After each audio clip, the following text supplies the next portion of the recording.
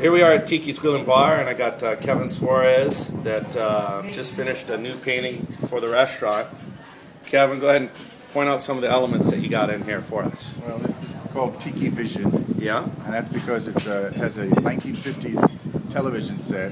It's supposed to be in the 50s of like a Don Tiki restaurant. And the 50s television is it's called an astronaut TV. Do you remember that brand?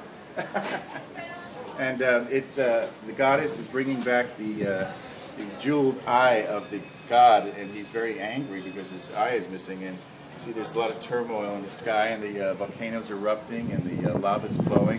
But when the goddess puts her toe into the water, everything becomes serene again, and the blue water comes back, and she's about to put the eye back in, and so the flames will die down, and become a beautiful Hawaiian scene once more.